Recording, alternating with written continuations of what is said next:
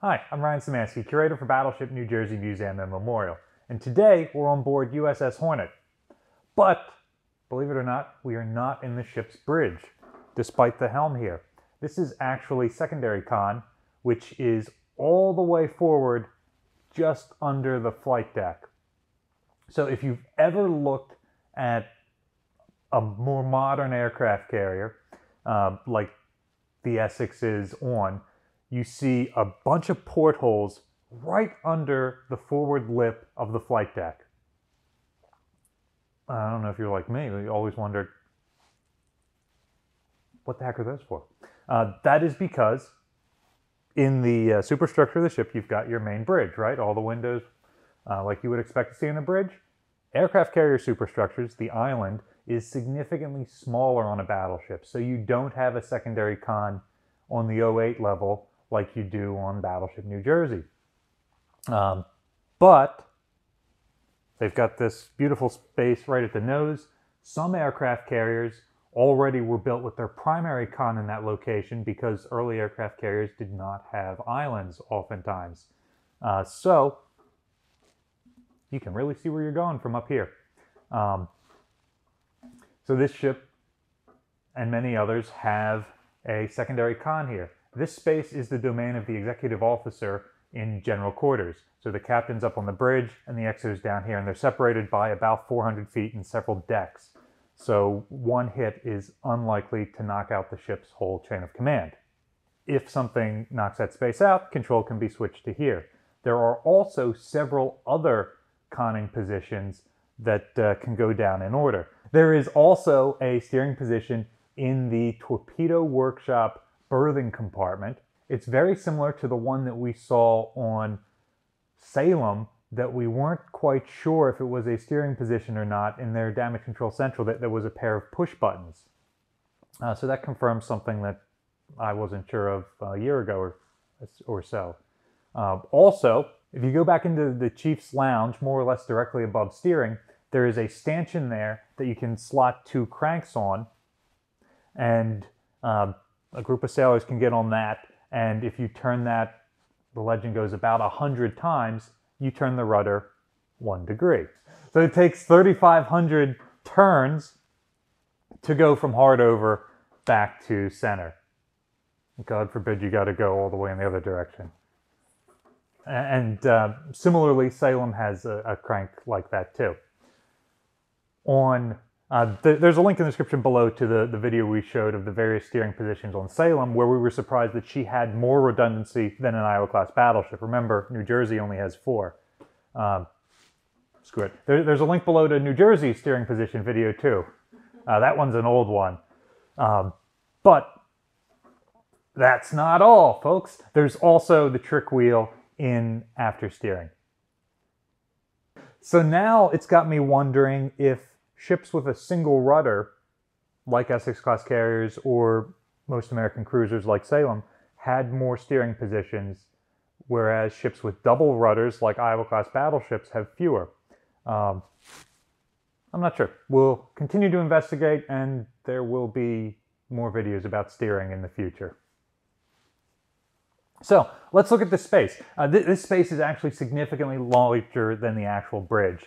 So we've got a little workbench over here. This is probably where they kept the log. You got the light.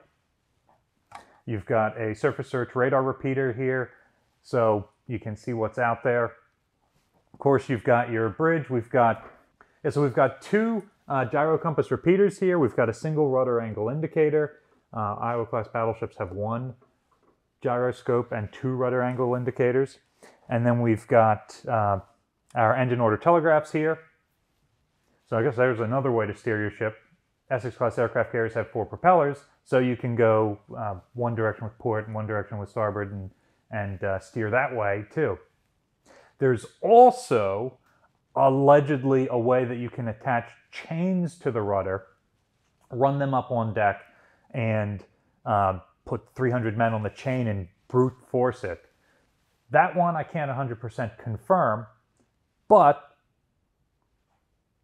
it's certainly something that has existed. Famously, Constitution in her battle with Java had her rudder shot out and they sent the Marines down below to the tiller room to pull on ropes to manually maneuver the ship in that engagement.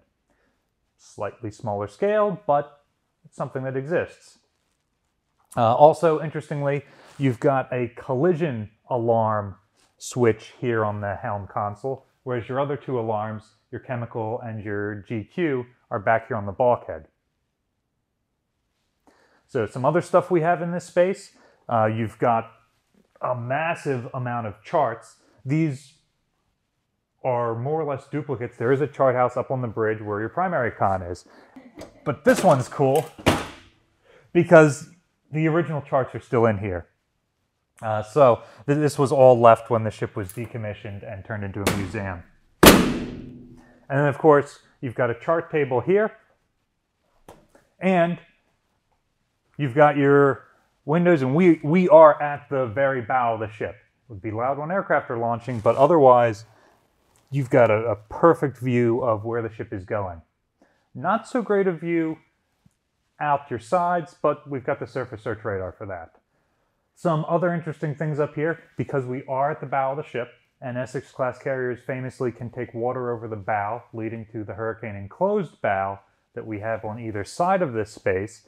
There are windshield wiper controls for the windshields that would have been on these portholes. It seems like they've been removed on this ship. You've got your 21MC, so the XO can communicate, and you've even got controls for the ship's whistle. Whistles? There's two controls. And then that stuff is also duplicated on this side as well.